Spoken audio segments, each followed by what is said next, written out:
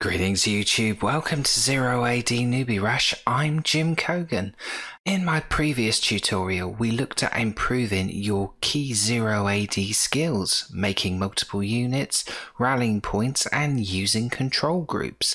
If you haven't seen that, a link should be appearing on the screen right now for you to go back and check that out. But if you're ready to move on to the next steps, here are 3 more essential tips for new Zero AD players. Tip 1. Stacking orders and rally points.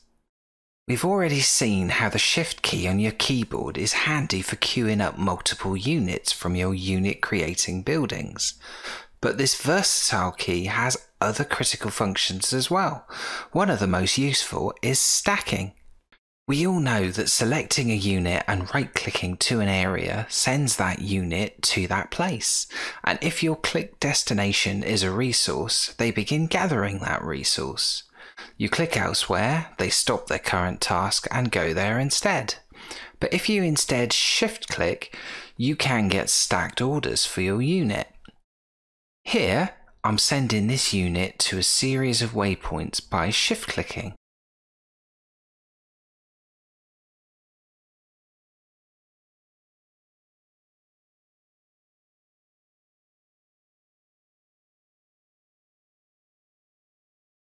And this applies to tasks as well.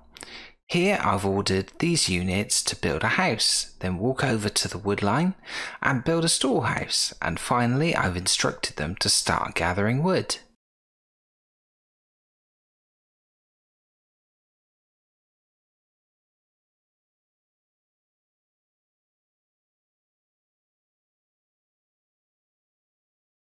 This can be really useful when you want to get units to stop doing their current assigned task, do something else, and then return to the original task without having to micro and monitor them the whole time. In this example, I've instructed these female citizens to briefly stop farming, to build a house, and then return to their farms. Once I've stacked their orders, I can leave them to it. And here, these miners are about to fully deplete the resource they are gathering. Ordinarily, they would just stop and do nothing when they run out of stuff to mine, until you give them further instructions. But in this example, I've stacked orders for them to relocate to another mine, so they carry on working. This is a brilliantly efficient way to ensure that your units don't end up idle while you're distracted tending to other things. And you can also stack tasks via rallying points as well. Select Unit Producing Structure and set the rallying point as usual by right-clicking. Then shift-click to add additional instructions.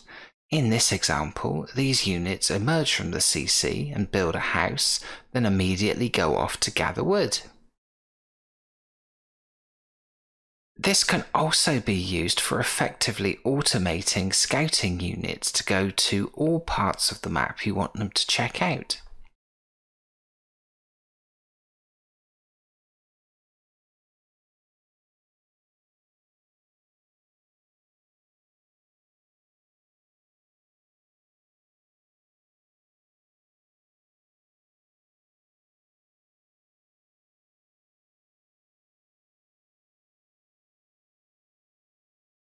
An extra quick tip, you can assign waypoints much more generally by shift-clicking on the minimap as well. Set them and off he goes.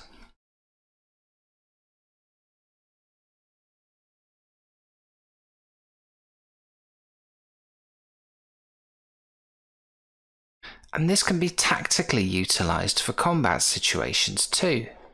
Here I've plotted a covert path for the battering ram that I've queued up from this fortress that will allow it to sneak around the opponent's territory and launch a surprise attack on their base.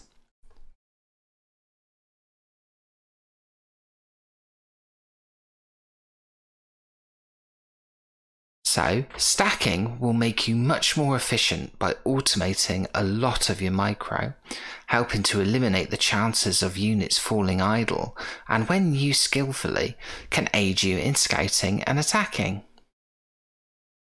Tip 2. Eliminating idleness. Despite your best efforts, even the very best players sometimes commit the cardinal sin of allowing units to go idle. Whether it's accidentally letting them go idle when they deplete a resource or accidentally microing them to an empty area instead of assigning them to a resource, it's very easily done. As I advised in the first tutorial, your own inefficiency is almost as big an enemy to you as your opponent, but luckily there are a few handy ways to minimize accidental idleness, or at least rectify it very quickly. There is a very handy visual indicator located just to the side of the minimap. When it's greyed out, all of your units are currently engaged in useful activity. When it shows brown, well, you know you have at least one unit somewhere not doing anything. This indicator is small and subtle. It's very easy to forget to look at it, but always try to keep an eye on it between tasks. Having identified that the heinous crime of idleness is happening, if you then click on the indicator, you'll cycle through all your currently idle units one at a time, so you can send them off to be useful again. You can also use a handy hotkey for this. It's the full stop or period key. If you find you have a whole load of idle units shirking their responsibilities, cycling through them one at a time can be tedious and very inefficient. You can try and select them all as a group if they're close together, but if your idle units are located closely to working units, you could mess this up easily and end up missing some of the slackers and, worse still, accidentally selecting some of the ones that are actually working to incorrectly go and do something else. Thankfully, there is another handy hotkey for group selecting only the idle units. If you hold down the I key and select the group, only those lazy, work-shy little suckers will get included in the selection, and you can swiftly assign them all together. Whilst doing this, shouting, "Get back to work, you lazy cretins," is entirely optional. Tip 3. Healing your wounded units. Zero AD is ultimately about warfare. Conflict, by its very nature, is a dangerous business, and inevitably your poor units will take damage. Ignore your unit's health at your peril, for while they may make it back from a risky scouting mission or a skirmish with their lives, and they won't show too many ill effects if you set them back to work in your territory, units on low health are extremely easy pickings in the event of a sneaky raid by your opponent, and they are positively useless in the face of a larger assault, as they will all be slain too easily. When it's your turn to attack, you want your army as strong as possible. Your troops will get decimated incredibly quickly if they're not all fighting fit. You can heal your units in a few ways. The most common is garrisoning them in your CC, or in a temple, or even in a barracks if you have the building upgrade for this.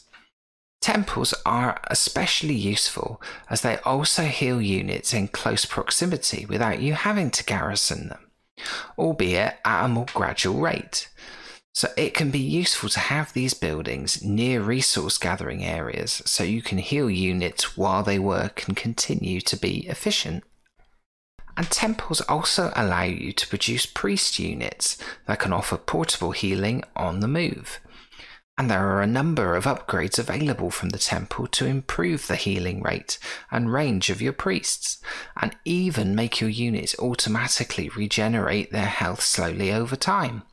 These upgrades are often overlooked, so they could give you a decent advantage over your opponent if used wisely.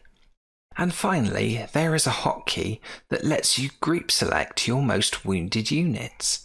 This works similarly to using the hotkey for selecting idle units, only this time you use the O key.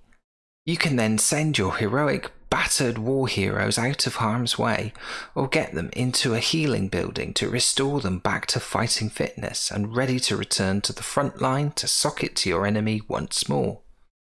So there you go, 3 more little tips to hopefully help you out on your journey to becoming a more competitive Zero AD player. I appreciate again that experienced campaigners should already know all of this stuff, but if you're new to the game, I hope you found this useful. Let me know what you think in the comments below, and please do suggest anything else you think would be useful to cover in future tutorials. Thanks for watching. If you enjoyed the video, please do leave a comment, drop a like, subscribe to the channel, and click the bell icon to be notified of future episodes.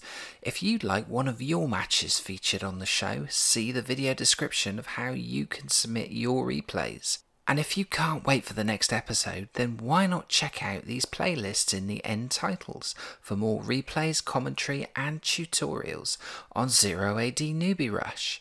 I'll see you in the next video.